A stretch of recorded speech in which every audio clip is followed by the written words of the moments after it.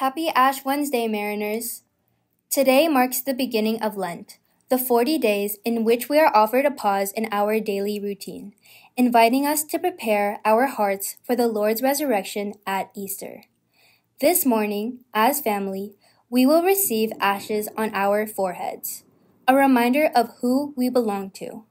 In this Lenten season, we are reminded and called again to commit ourselves to God not only through deeds, but also with our hearts.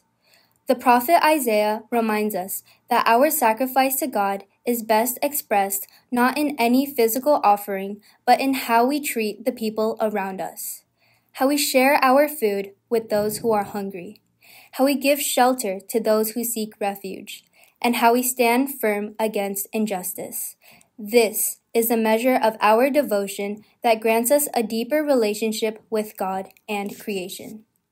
So, how can we truly step into the spirit of Lent and imitate Christ's selflessness not only by giving up sweets or social media, but by digging deeper? Can we offer a listening ear to a friend in need? Can we volunteer our time to those less fortunate? Can we practice forgiveness, both towards ourselves and others? Through this journey, let the ashes on our foreheads serve as a reminder of the potential within each of us. May Lent be a time of transformation, leading us closer to God and a deeper understanding of ourselves. We are relentlessly pursued and ridiculously celebrated by God. May our hearts be open to receive God's love.